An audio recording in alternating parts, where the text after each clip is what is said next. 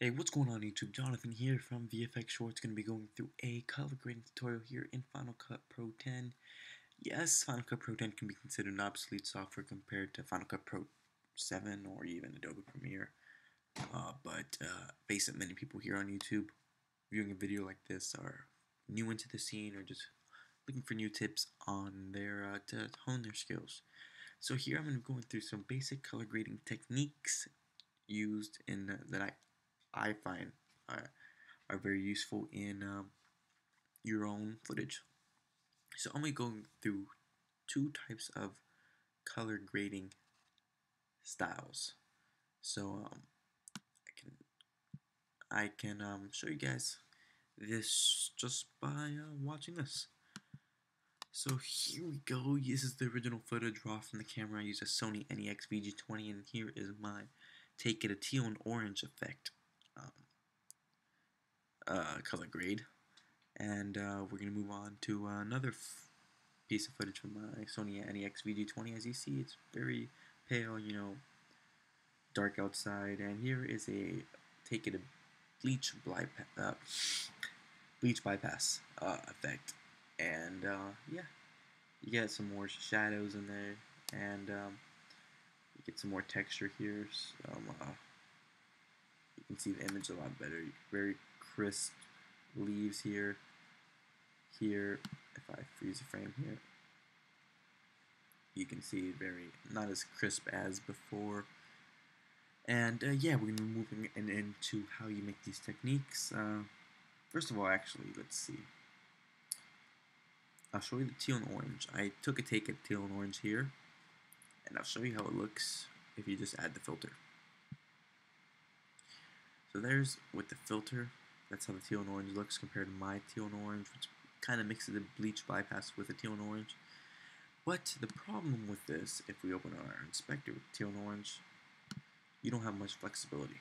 All you have is your amount. You can see how much of the effect you want. Here you have your shadows. If you want more shadows, less shadows. You protect the skin if you have people in your scene. And yeah, with that you don't have much control. So I want to show you.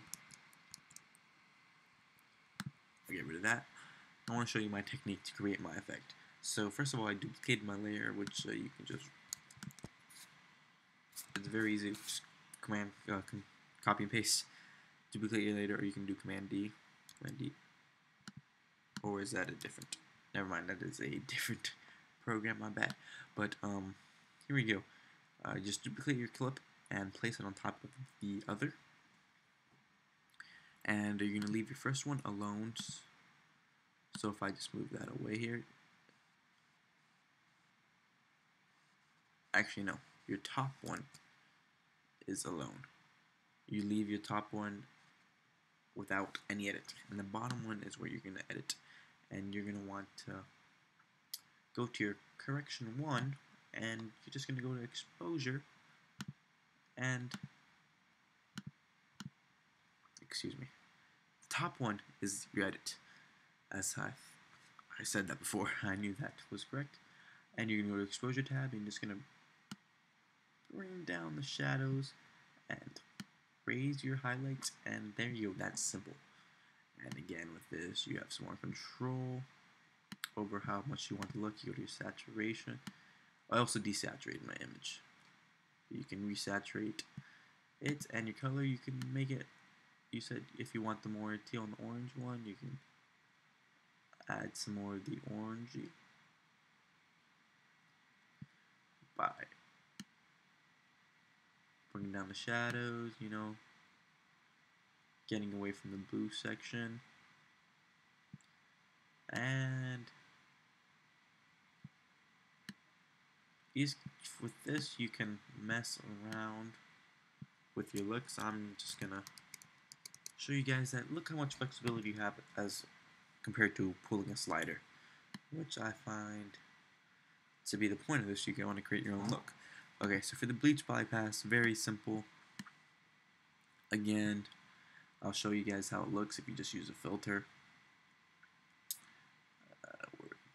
Bleach bypass, there we go.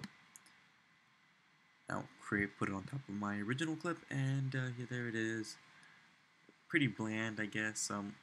Here, as I said, it combined kind of a teal and orange effect to the bleach bypass. So we're gonna go here to our inspector again, and you will see that all you have for the bleach bypass is your mount and a little slider. That I don't find useful, and so we'll get rid of that, and we'll show you guys how I did mine. As you guys can see, I created 2 corrections. The teal and orange, actually added that to help. That's how it was without it, and it's still nice, but I added teal and orange. And for my color adjustment, that's what I did for the bleach bypass. I just brought up the shadows just a tad, and then midtones down, and the highlights down a little bit. So, and then I went on to a second correction. This would correct my image. So we have our teal and orange on top of everything. I'll show you. So we have our correction 1, which was that first. So if I undo that, this is what you get after your first correction. And if that's how it was originally, that's how you get after your first correction. And then in our second correction, I'll turn on, and you see that's where we get this more of a sepia look with doing the same technique as we did with the teal and orange one. And we'll go back and then I'll add the teal and orange filter, and voila, we have the bleach bypass crossbred with the teal and orange. So that's pretty much it, guys. I hope you guys enjoyed this quick tutorial. As you see, I went through several steps just for this grade, and that is the point with the color grading, is that you want to find what best suits your footage. I don't want to just give you use this for that, this technique for that. You have to come up with your own. I'm sure I can give you some tips on this, but it is just through experience that you'll find out the best techniques for you, the best styles for you, and just look you're going for with your footage. So I hope you guys enjoyed this. Check out my other videos in my library, and I have a lot of other tutorials out there, film burns.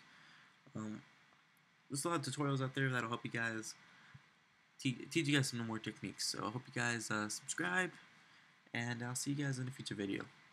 Peace.